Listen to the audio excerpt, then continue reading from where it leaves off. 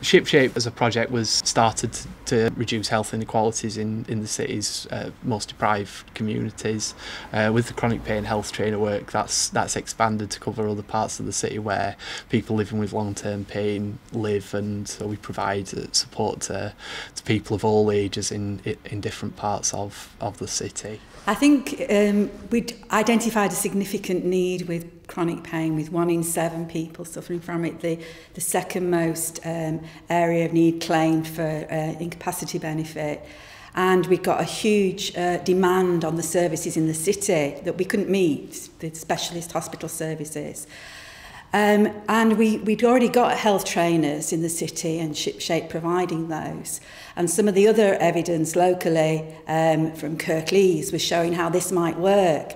So it was really led by Ollie Hart, who's a local GP, who put the two things together and approached me about setting this service up. We know in primary care that we're moving much more to a coaching approach to long-term conditions, and with chronic pain being one of the massively unmet areas of need in long-term conditions, I can see a place for health trainers as we move forward in a more coaching care planning approach for chronic diseases like chronic pain.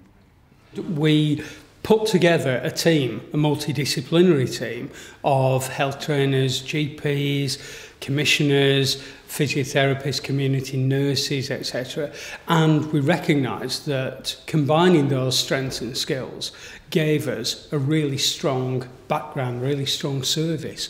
Shipshape employ, we've got 10 members of staff here and then around 30 volunteers. So a lot of what we've been able to do through our volunteering programme is by skilling up our volunteers, a lot of those people have gone on to gain employment with us. Working as a GP, seeing a lot of people with chronic pain, it's been fantastic having the backup of the health trainer service. GPs are really good at doing the medical stuff and the medicines and the biological stuff. We have less time in our 10 minutes to deal with the much wider psychosocial issues, and it's been fantastic having the backup of the health trainers and their coaching approach to the wider issues. There's always a temptation to try something new and want to come out feeling better than when you went into a session.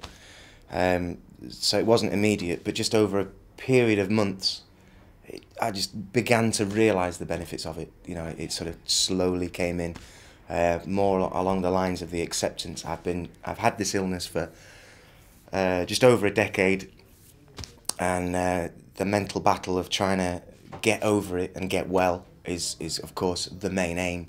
But what Daniel's helped me realise is that's not the main aim. Try accepting that you are ill and modifying your life and circumstances around the illness. It was a bit surprising actually. What we found that people that were interviewed valued most of all was how it supported them to increase their confidence, to their motivation, to connect them with other people. And it was those social aspects of it that made a big difference, that then they were ready to set some goals and look at how they might improve their health. From the chronic pain stats from the last 3 years it's been going, we've managed to see massive data collection and also differences in people's well-being. You know, there's a 65% rise in people's well-being in terms of the mental health. General health, there's a rise about 43%, and self-efficacy, which is about confidence and motivation, is about 25 to 26%. I just didn't know. To be honest with you, I just didn't know which way to turn, and I'm being truthfully honest. I'd gone from being a person who worked, who basically what I call had a life, had a back operation and I didn't have a life, and I was low. So I saw Sam on weekly or 2 weekly sessions. Basically, she's not someone who you just go and you see and you're not connecting with. She was like a friend.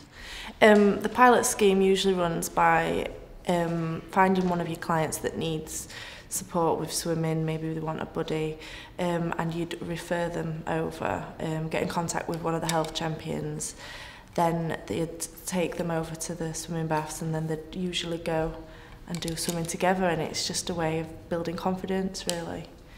What I really like about the health trainers is that you're making the most of people who are linked into the community, who are not medically trained or nursing trained, who understand the issues on a more personal level, really. We've got health trainers who have chronic pain themselves, and they really understand the issues from a person perspective rather than from perhaps the medical perspective that clinicians bring to it. And I've seen that being really powerful for moving patients along and helping them to feel more confident and just to get a footing in being able to kind of cope with living with chronic pain.